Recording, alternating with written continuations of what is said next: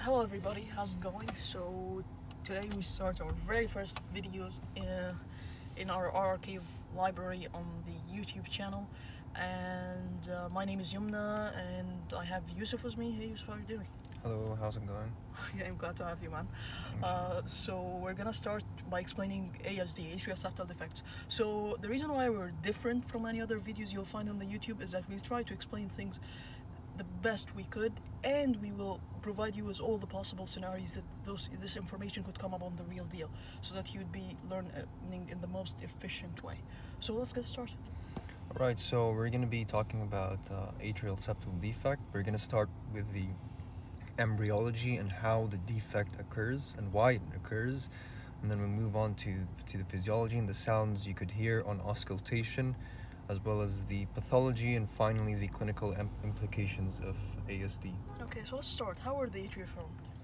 So the first step is you have the endocardial cushions at the base of the two atria over here, and then you have the septum prim that starts to grow downwards from the top over there, and as it grows downwards, the gap between it and the endocardial cushions is known as the ostium primum. And we have a better diagram.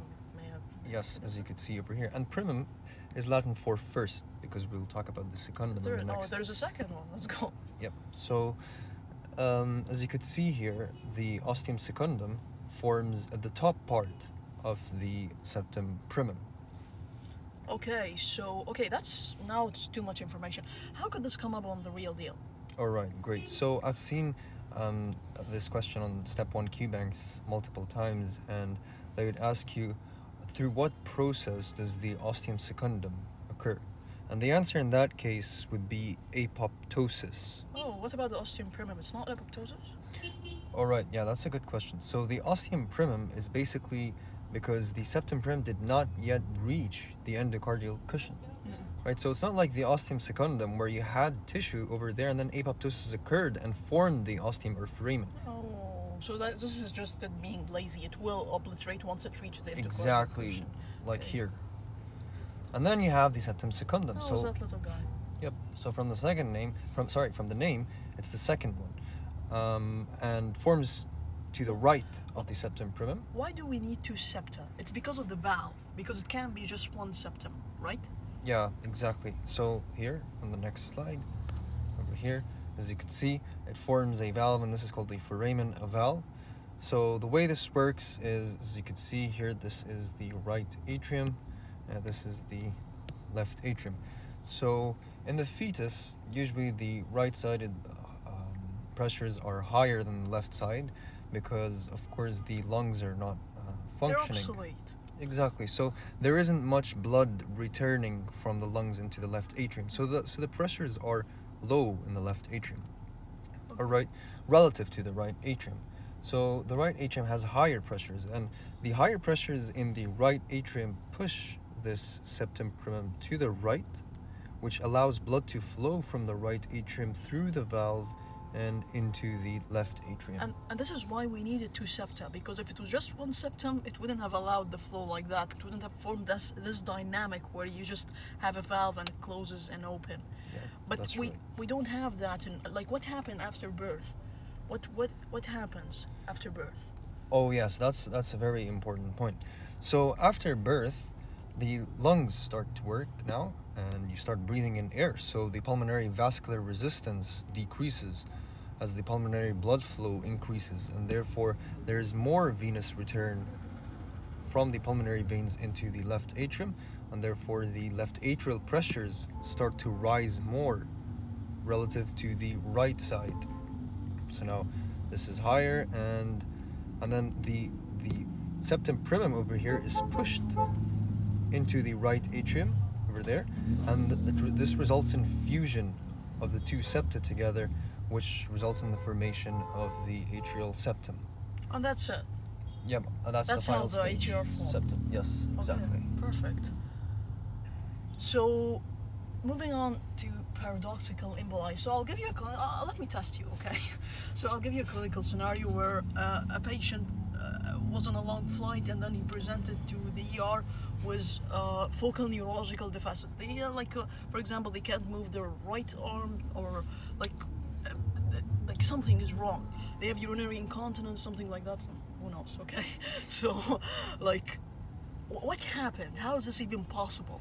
So yeah, there are obviously going to be multiple differential diagnoses, but one important one would be a patent foramen of valve, and this is particularly important because it's present in 25% of the human population, which means 1 in every 4 patients you'll meet will have a PFO.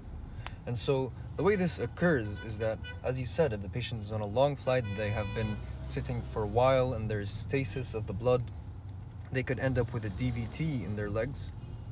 And then this DVT will end up, excuse my drawing, will end up traveling all the way through the IVC and into the right atrium of the heart. You're a born artist. And as you can see, the embolus would go there into the right atrium, and then through this atrial septal defect, the PFO in this case, it would go into the left atrium, and then it would be pumped through the aorta and through the carotid into the brain, which would lead to a stroke. Oh, let me stop you here. You said something here. You said PFO, and you said ASD, and then you corrected yourself into PFO. What's the difference? Aren't they both holes in the septum? Yes, that's an important point actually. But the difference. Okay, so I'll discuss this in the next slide. So the main difference between those two defects is that in PFO there's just lack of fusion, so there's unfused tissue, as you can see here, unfused tissue.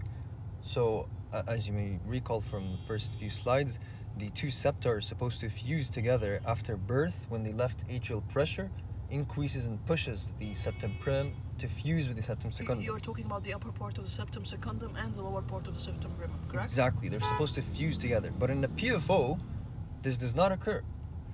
In an ASD, however, the problem is not with fusion. The problem is because the tissues did not form well enough. Oh, so there's a problem with the septa formation in the first place. Exactly. Okay, Exactly. okay, and we could get tested on that, right? Yeah, true. So there are 2 types of ASD. There is an ostium secundum and an ostium primum. Of course, it's important to know that the ostium secundum is the most common form of ASD, but this is not the question I've seen on many question banks. The question that I've seen on multiple question banks is you'd get a patient with Down syndrome, and then they would give you the murmur, which we'll describe in the next few slides, and then they would ask you, where is this defect in embryologically speaking? Where is this defect? And the answer would be, they'd give you many choices, and one of them would be ostium primum, and there would also be ostium secundum, and you'd have to pick ostium primum. Oh, and this is actually a good memory hook for that, is that the Down syndrome patients, they have AV canal defect. So if we could point on the AV canal defect here, it will be down. So it gotta be like the septum primum is the one that's like down. The ostium primum is the one that's down. The ostium secundum, excuse me, is the one that's up. Yep, that's right. Okay. So I'll test you out. Okay, another question for you. I did another question. I did measure the saturation, the oxygen saturation in the 4 chambers of the heart, and usually I know that the right atrium saturation is 70 to 76, correct? Yes, that's right. Okay, and the left atrium is around 96. Yeah. So I did this on a patient I've seen, and it ended up like the right atrial oxygen saturation was around 84 or something. Why is that the case? And the right ventricular was also 84. Why is that the case? So this is quite intuitive, and I've seen this in many question banks as well. And the reason this occurs and the right atrial O2 saturation becomes higher than the normal venous blood is because, of course, the oxygenated blood from the left atrium gets shunted into the right atrium. And so, of course, the right atrium and everything after that would have a higher O2 saturation, and therefore the right ventricle and the pulmonary trunk, all of those would have a higher O2 saturation. Okay. And in the case of a VSD, you could also get asked you'd get a similar scenario. I've seen that patient too. Yeah. So the right atrial pressure oxygen saturation was like 70, but the right ventricle was, oh God bless, it was like 84 or something. Yes, exactly. So the only explanation here is a VSD. Yes. You don't oxygenate the blood in the right ventricles. Yeah. So, okay, so I want to ask you a question. Say, like, I have an ASD, like, hopefully not, but, like, would I be asymptomatic? Because, for example, a BFO is asymptomatic. I could have it and I'll be completely fine. But an ASD, could I be asymptomatic with it? Or would I die? So many patients do remain asymptomatic, but of course this depends on the size of the ASD. And this could range from asymptomatic to heart failure.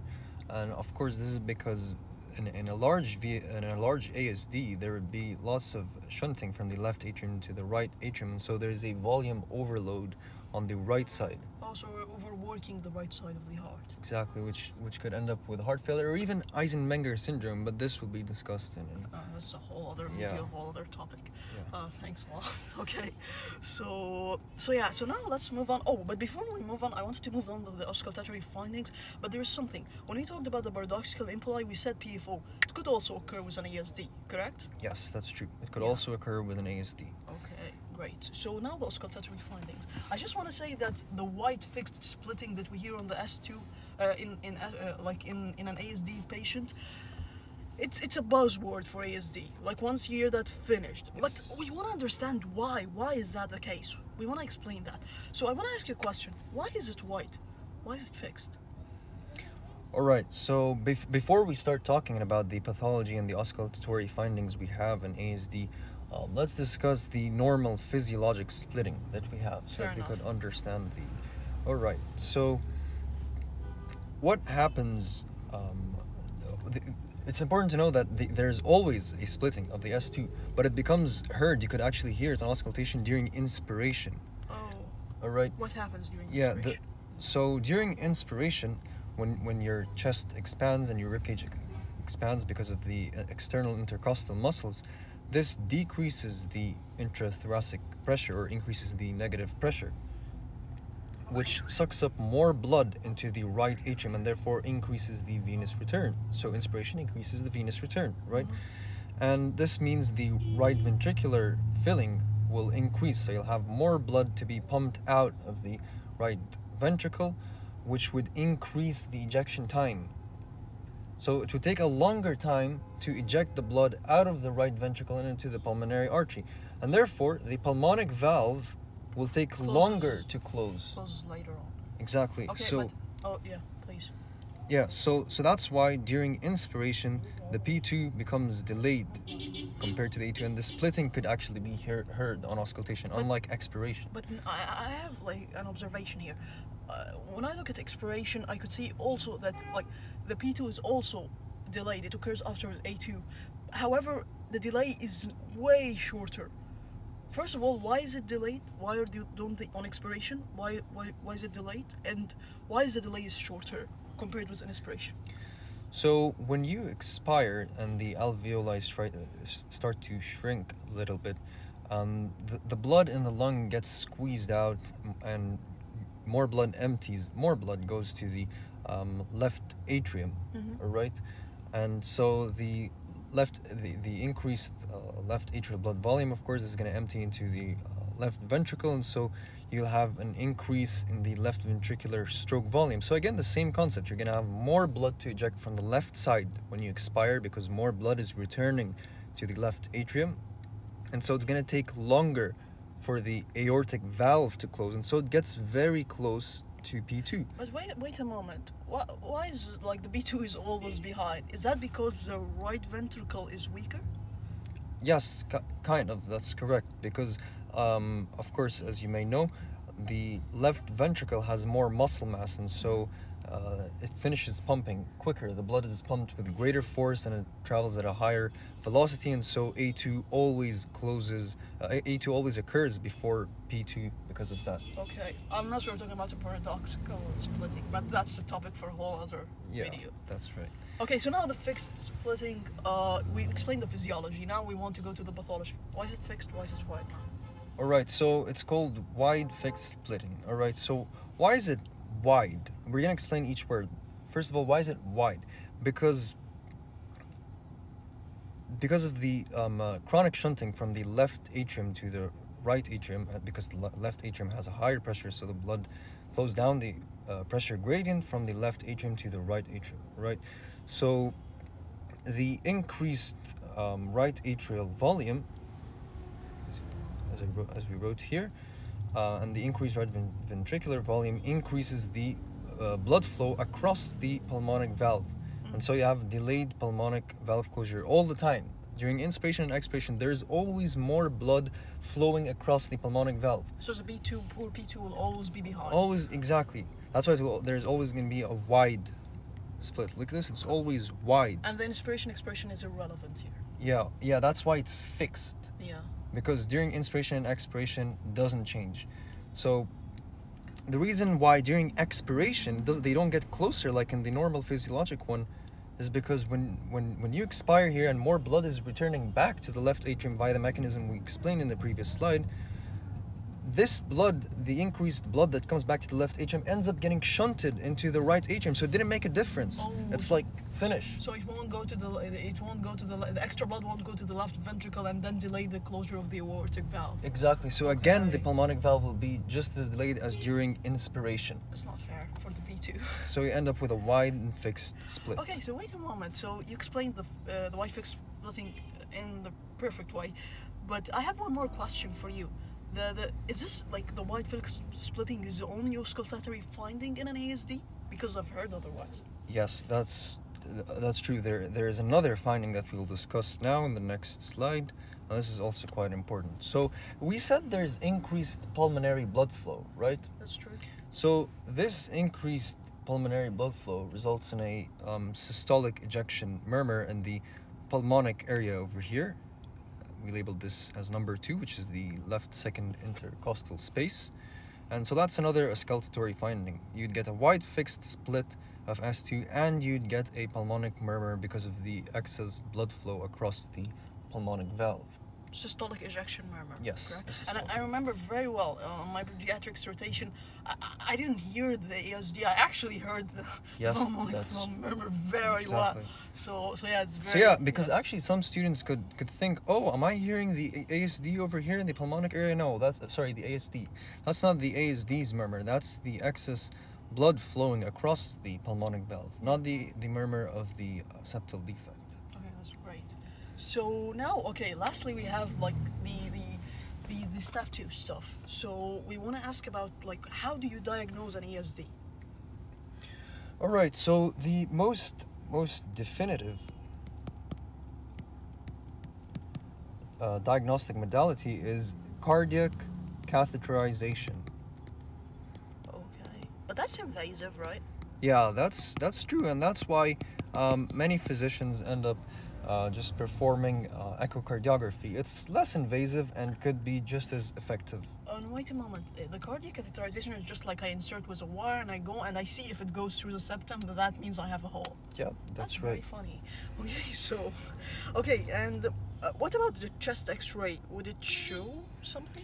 Yeah, you could sometimes see cardiomegaly and increased vascular markings. Again, this depends on the size of the septal defect. But this is not specific to ASD. Yeah, definitely not a specific finding. That's why the definitive is cardiac catheterization, and also echo could show it most of the time. And say, God forbid, I have an ASD. What would my doctor do?